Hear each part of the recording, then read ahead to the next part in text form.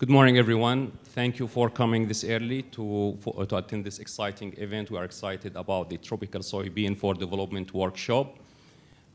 This workshop has been organized by the Soybean Innovation Lab, which is one of our research programs that have been awarded last year to the University of Illinois, and the director of lab, Dr. Peter Goldsmith, with us here today.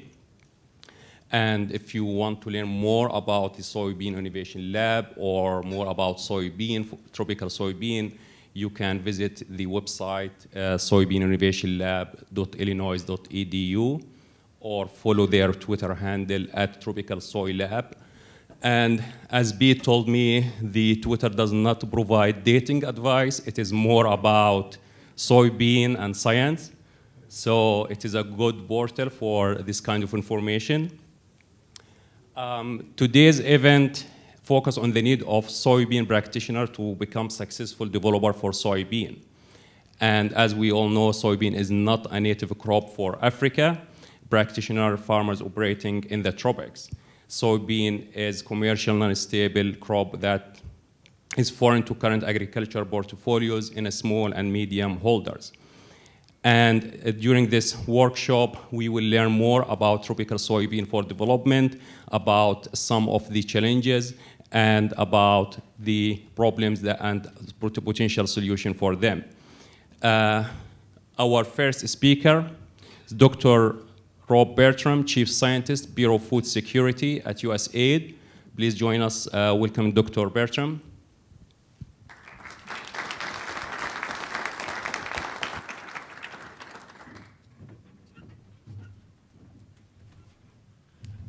Good morning, everyone, and thank you, Ahmed. Okay, so I'm all set. And I'd like to begin by saying that besides that it's a pleasure to be here, that I really have, what I'm going to say this morning, I got a lot of good support and ideas over the last year from Dr. Goldsmith, other colleagues in the lab, and from Dr. Kaplan. And I have a number of slides that I cribbed from Pete. And I said to Pete, I feel funny, showing your slides. And he said, no, that's okay. You're supposed to be the integrator here this morning. So I hope that my humility will shine through the fact that I'm using all these other people's work. So, but I want to, more seriously, I want to start out quickly, about 20 minutes, I think. I want to start out quickly with some context of why, what's the context around this, the larger efforts that we're involved in Feed the Future. And then I think move on to the new ground of the Soybean Innovation Lab and why we're so excited about it. It's really a 21st century agricultural development program in many ways, and I hope that I can flag some of those for you. So this slide, if you look at that, there's nothing particularly new in terms of insights. In fact, I could have been standing here 10 years ago and shown you all these same points, and the world was doing very little. In fact, the world was busy disinvesting in agricultural development during that period, even though we knew this. And we had an evidence base to show what a good investment agricultural R&D is, and it still didn't change the situation in terms of the agriculture and food being on the back burner of the development agenda.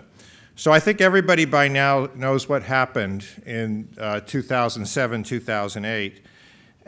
Food once again became front page news. We saw civil unrest, disorder in maybe up to 30 countries.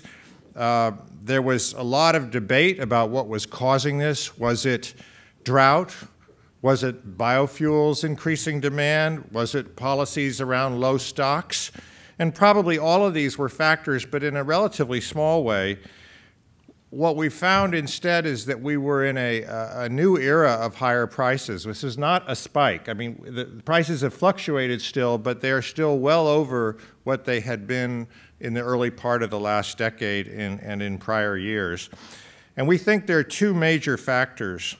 One is the demand shift that's associated with income growth, and particularly towards feed-intensive foods, so your animal source foods in particular, as incomes rise. So demand was racing ahead of population growth. But the second thing, which I think was less obvious to people, was the point that Ken Kassman likes to make, that what we've had for the last 40 or so years is linear growth in our main commodities.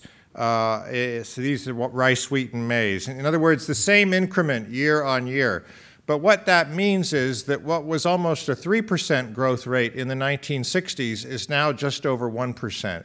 And that declining rate of productivity growth undercuts a lot of the kinds of development gains that we saw in the early days of the Green Revolution in terms of keeping prices low. In fact, making prices, real prices, lower so that poor people had more money in their pockets every day. Because if you're spending 70% of your money on food, which is not uncommon, if food prices go down in a real sense, your disposable income increases. If the opposite occurs, which is what's happened in recent years, you get a big pinch, which is why we saw these riots break out as people saw their gains eroding rapidly.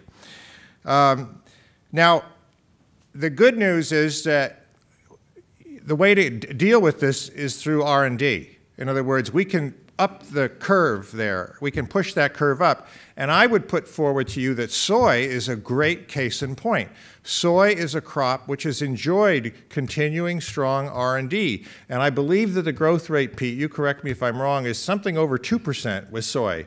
So I mean, you can see very real differences associated with how much the global community is willing to invest in these critical food commodities.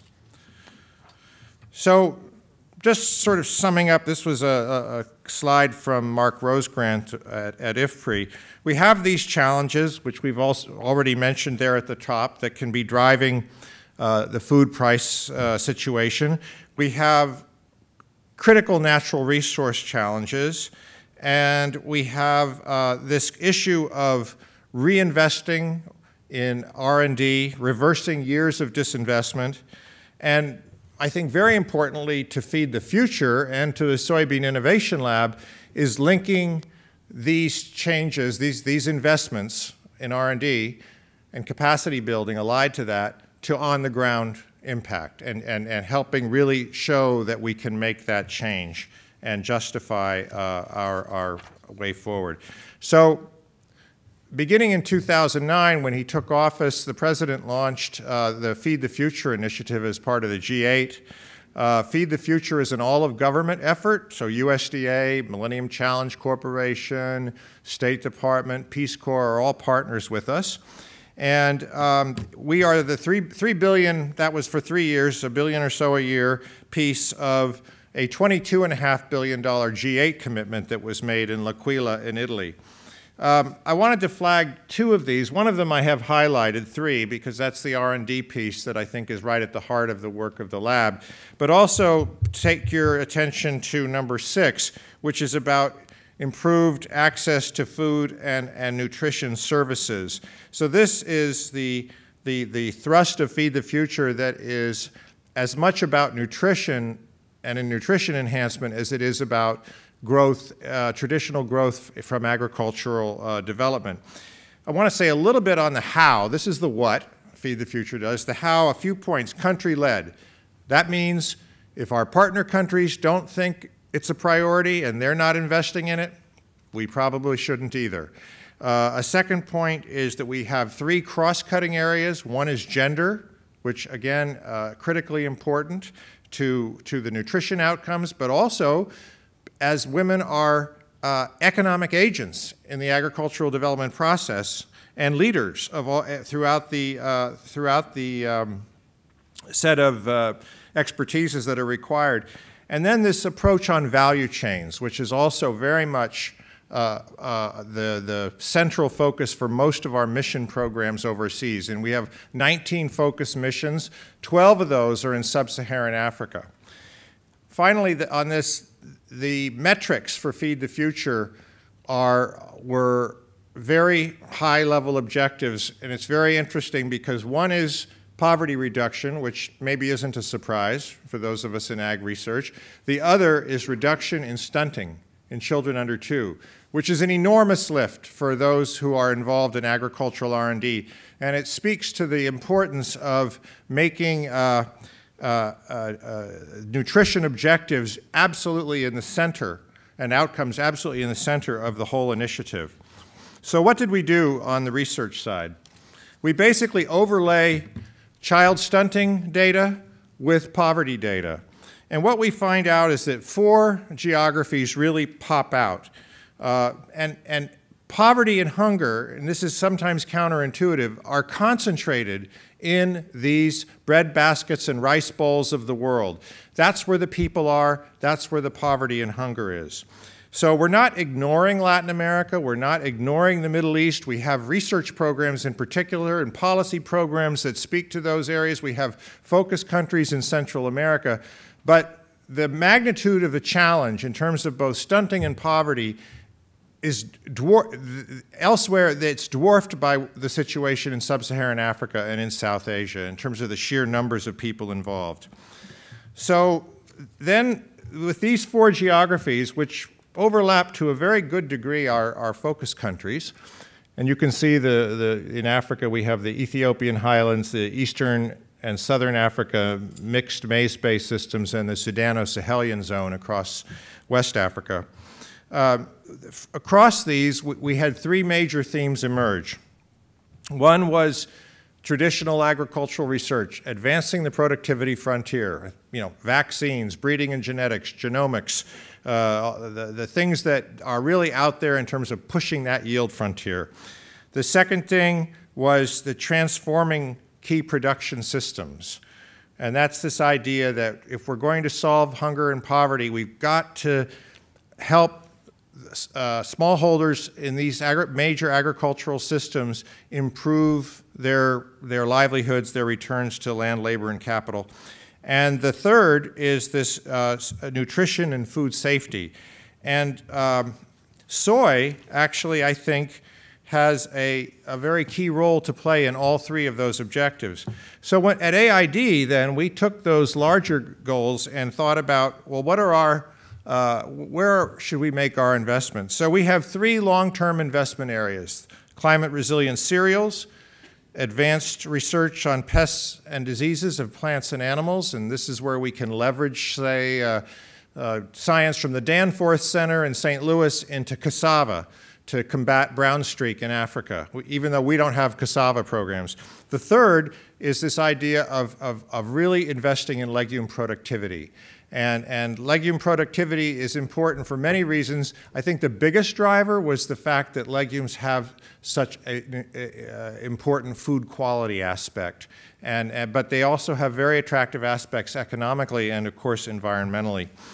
Then we had 3 cross-cutting areas: the Safe and Nutritious Foods program, again, reflecting back to, say, the legumes or possibly the livestock and the animal disease and that sort of thing. Policy and markets, institutional kinds of policy and market support, and analysis and research, and then the program for human and institutional capacity development. And I might mention that one of those programs is actually led by the University of Illinois. That's our modernizing Extension and Advisory Services, and I see Suzanne Poland, who's the manager of that program. So we have those, and then they all come together in something we call sustainable intensification. And this is the idea that you deal with the natural resource issues, you deal with the human capacity, the policy, the market issues, and you integrate your component technologies, and that's what gives you the underpinning for a transformation of the system. And if you think about it, soy is absolutely critical in legumes. It's critical in the quality food and nutrition outcome, and it's critical, in my view, in the sustainable